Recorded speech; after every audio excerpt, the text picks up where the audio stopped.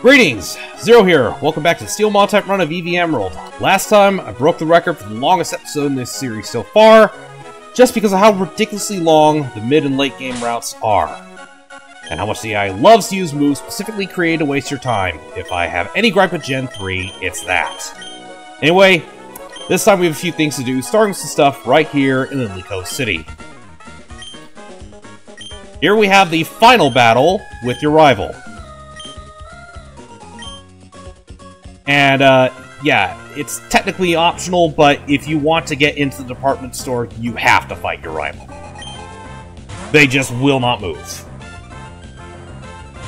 That's why I started with Skarmory, because fuck Breloom.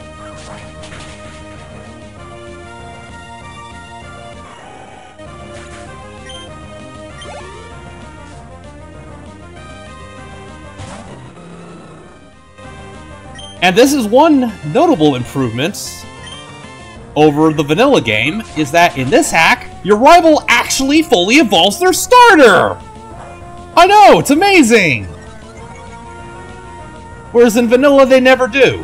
Which is infuriating, because after this, well, you'll see.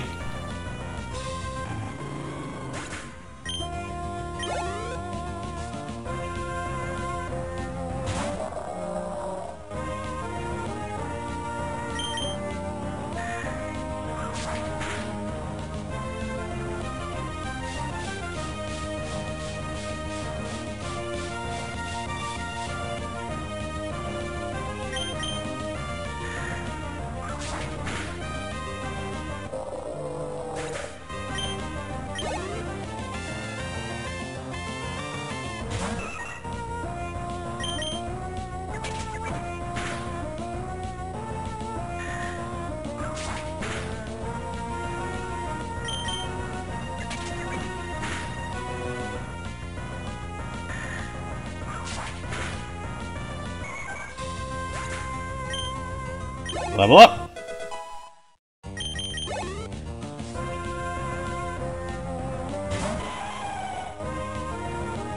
And Leron loves to use Roar, but yeah, I don't think we're gonna give you that chance.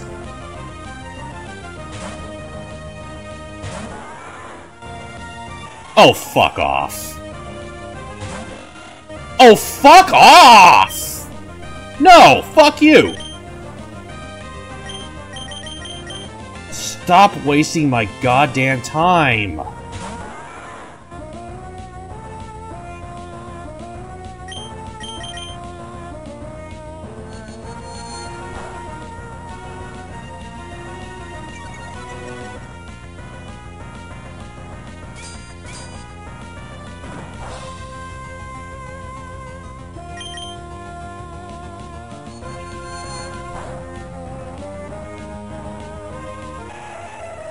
Finally!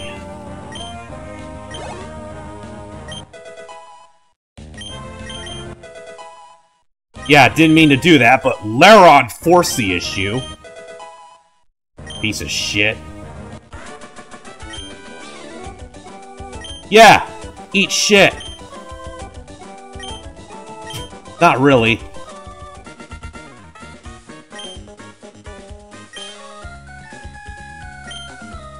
Yeah, basically what they're saying at this point is that they've given up on being a trainer. Now, ordinarily, this would be the point where I say I'm supposed to feel bad about this, but no. Honestly, at this point, I say, go home and bitch to your dad, you little shit. Anyway, now that that is out of the way, we have a couple things we can do. So, over here is the move to leader. We don't need him right now. There's this guy, who gives you berries.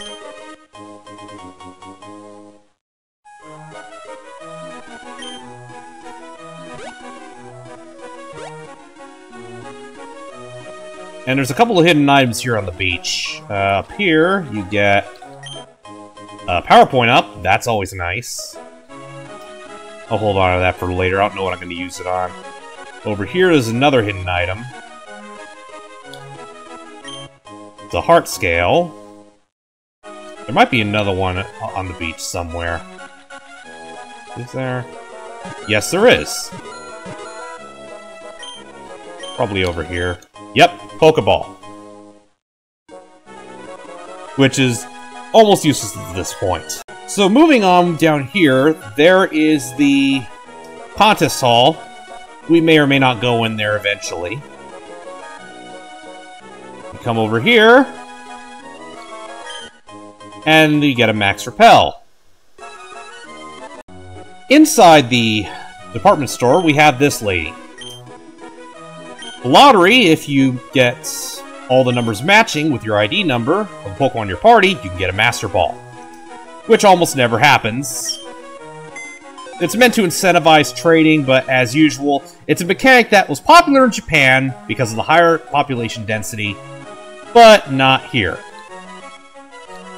And on that note, regarding the subject of rivals. So, in the first two generations, the rivals were much more antagonistic. Gen 3 marks the start of the friendly rivals, and that's basically every rival ever since. Because apparently the Japanese don't like the more arrogant characters, and what they want, they get, usually. Of course, nowadays the Pokemon Company's kind of doing the opposite, even though now they really shouldn't. But that's another story. But regarding their dislike of rivals that are actually, you know, threatening, I tell them, suck the hell up! Okay, so now we're back here. It's time for us to go to Mount Pyre and advance the story.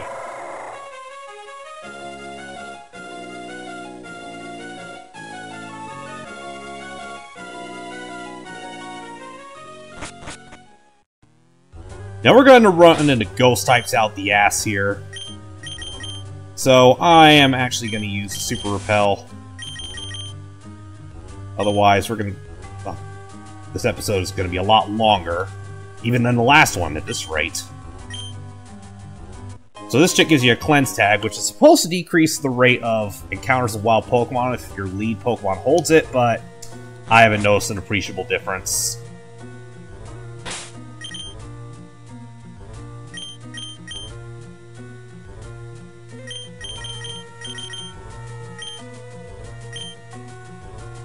Actually, no, I think you use a Lairon. Yeah, I can have a double battle with these two, or the Hex Maniac and the Black Belt, or I can just battle each of them one at a time. I'm just not going to take a double battle. Oh wait, no, this guy's a Rhyhorn instead. Okay, so nowhere near as annoying. Because most of the time when an opponent uses Lairon in this game, they're just going to spam Roar and waste your time. And there's Magic Coat, which is the unique move of Spoink and, well, Spoink and Grumpig, and for the life of me, I can't remember what it does.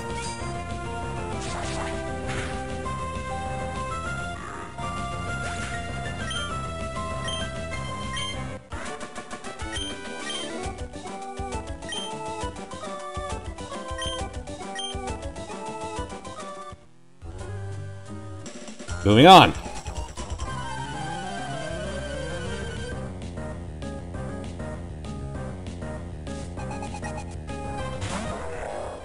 Ariyama, that's another one of those Pokemon that likes to waste your time, because they know Fake Out and Whirlwind.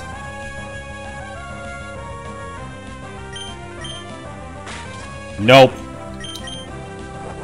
Not letting you waste my time. And it uses both, naturally. Die.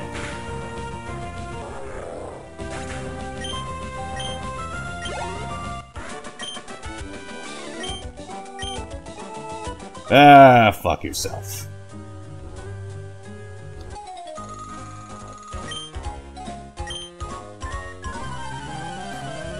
Sure, kiddo. We'll see.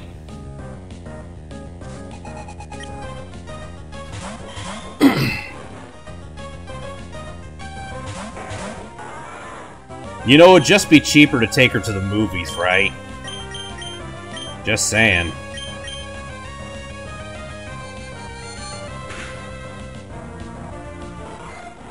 Never mind.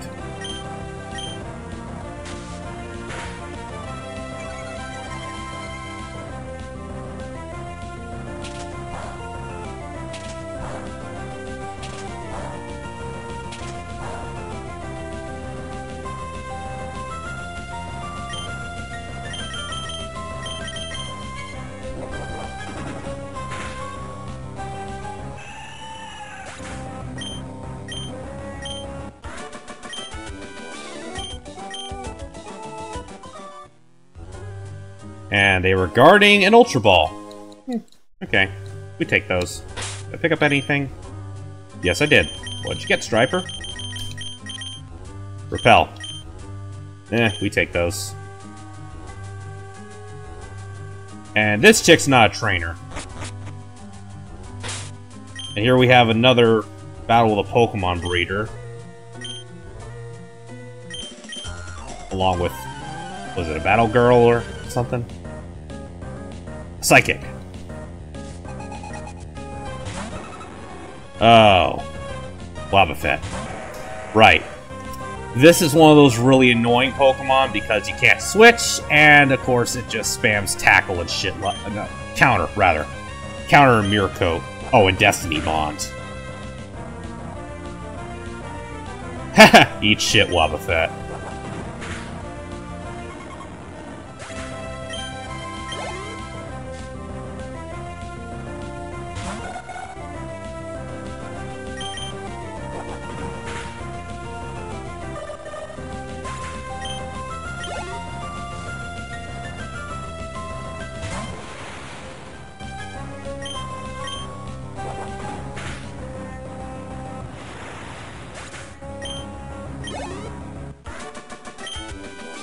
And that's that one.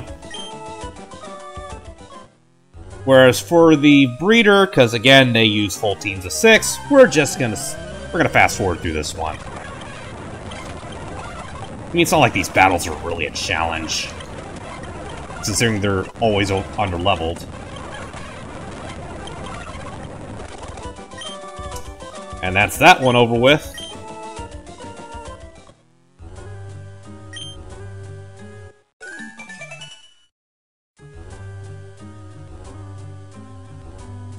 And here we have another Psychic up ahead.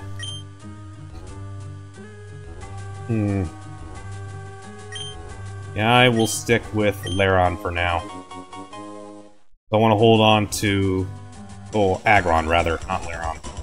I want to hold on to Metang's power points, because we gotta fight Team Aqua at the exterior once you go all the way through.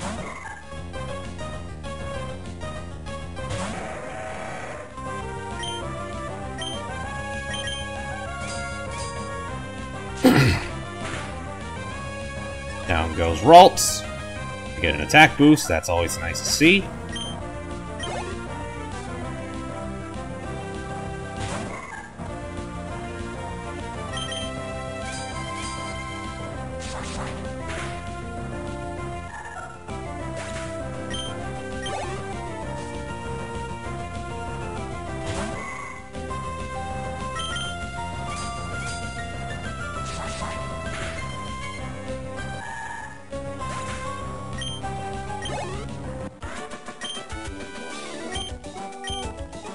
You should be drawing in self-pity. Anyways, moving on to the next floor, second to last at this point, we have another Hex Maniac.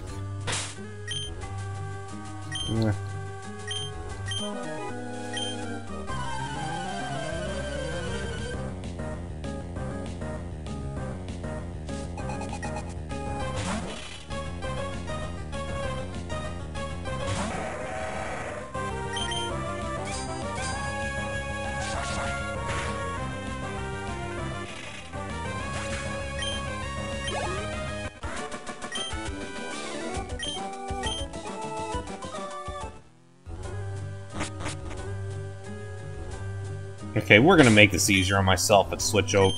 Oh, never mind. This is the second to last floor.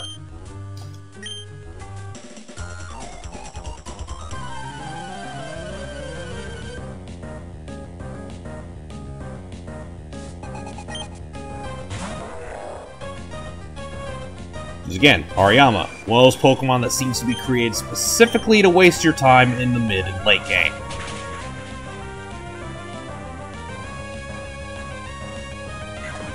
Oh, and that's another annoying thing it could do. It could use Knockoff, which is a special attack of this Dark type. And, well, Hariyama's a physical attacker. Ergo, Hariyama is not a Pokemon meant to really be a threat to you, at least just using its moveset. It's there to annoy you.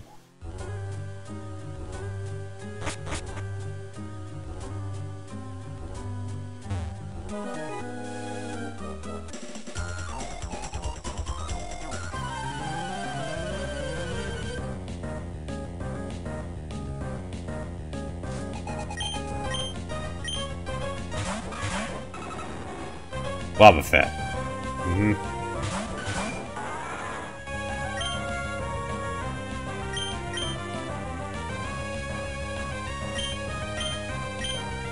You know what? Okay, well, we'll just focus on the other one then.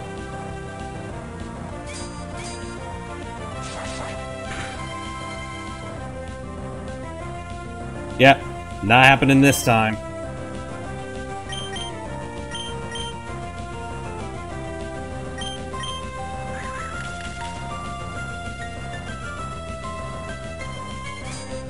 Don't want to give you a free hit.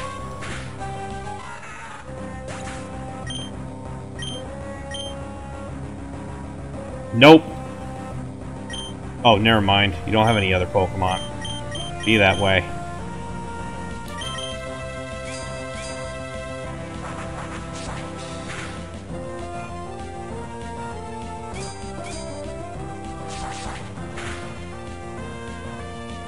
Oh, come on! Oh, fuck you, Wobbuffet! Fuck you!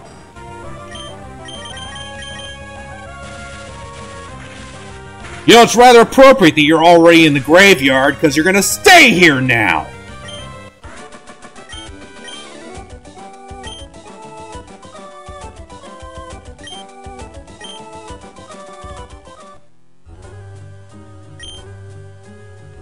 Fuck you!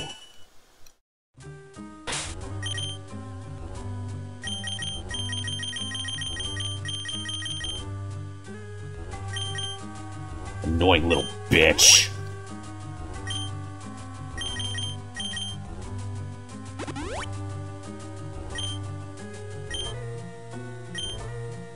Anyway, moving on. This is why we came all the way up here. Shadow Ball. Which, of course, that's a Ghost-type move. Naturally, it's a physical attack in Gen 3. Because logic. And this one we're actually going to use right away, because we can actually get more than one. We can get those from the game corner. And this is the move that's going to replace Confusion.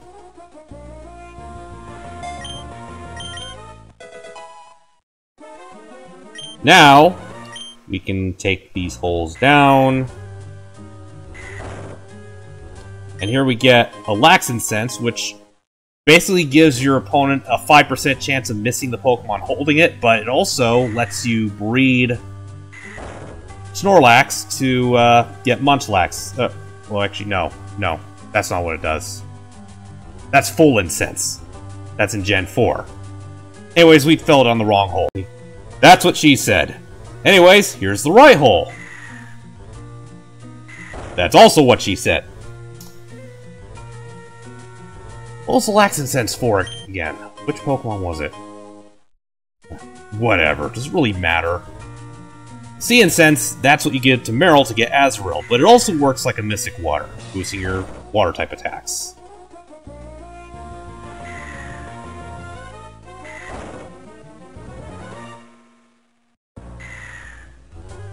And now we're back on the ground floor, so let's go topside real quick.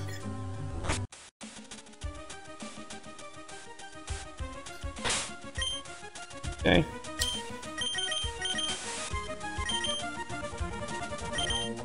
Pick up anything? Nope.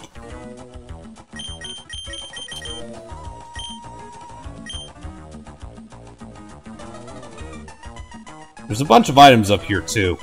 Among them is the TM for one of the more interesting moves introduced in this generation, Skill Swap. So, what this move does is, well, it lets you swap abilities.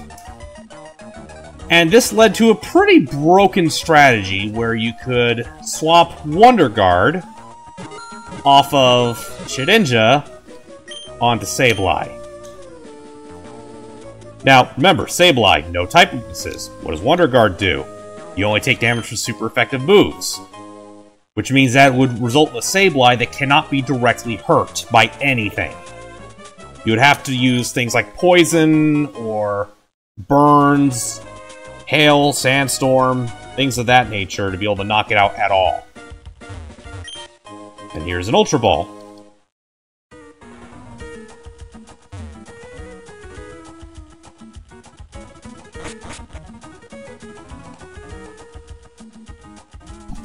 And now, we take on Team Aqua.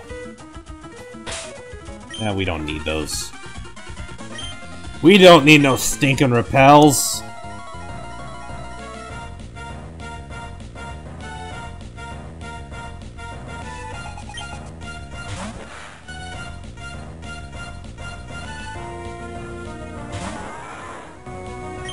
Yeah, might as well swap those real quick.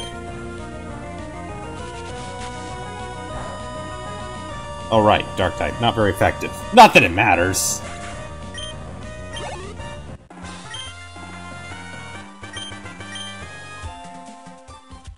Well, Team Magma's already gone, but we'll be dealing with them soon enough.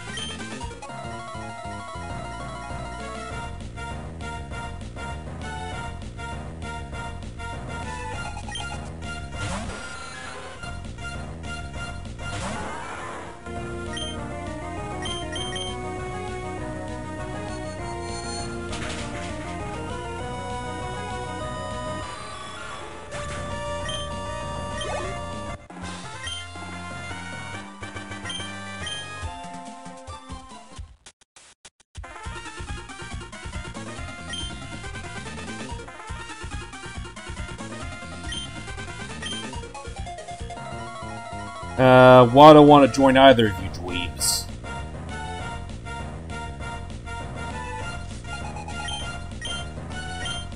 Seriously, fuck Team Magma, fuck Team Aqua, Team Rocket for life.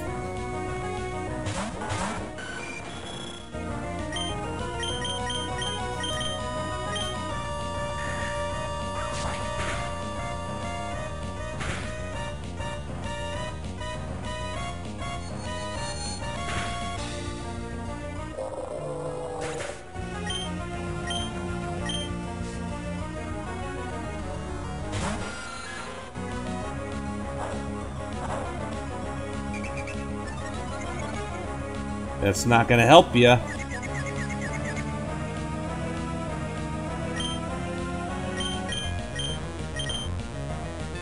In fact, you're just gonna make things worse. Oh, wait. Whoops, wrong Pokemon.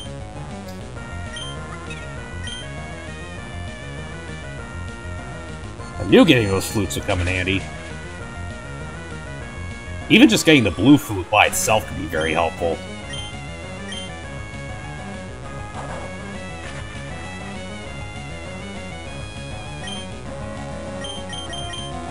Nope.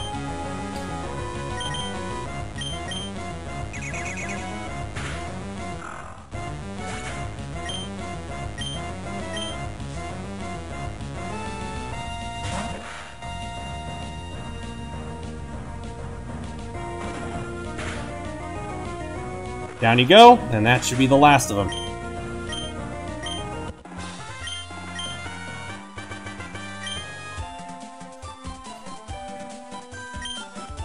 Nah, fuck you. And here we meet up again with Johnny Depp. I mean Archie.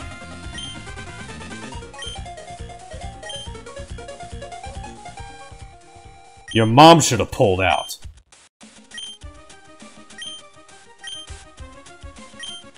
Wait, no. Man, I fucked that joke up! Hate it when I do that. Oh yeah, the Magma Emblem. We're gonna need that. Whatever. How much more? Not much. 2077, I could do that before the end of the episode. So here, you can find a zinc. And here, you find a rare candy.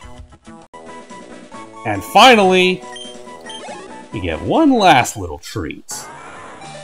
It's been a long time coming, but at long last, we're going to evolve our starter, to its final form. Hello to Metagross, a living supercomputer with 4 brains, apparently. And I think that's a good high note to end on. If you like what you see, comment, subscribe, like the video. Be sure to check out my Rumble page. Also keep in mind we have a sub goal. If we get 10 subs, 10 followers on 10 subs on YouTube, 10 followers on Rumble, I'll go back and do the contests with Steel types after I upload the video where I battle Steven. And, guess there's nothing else to do. I will see you all next time.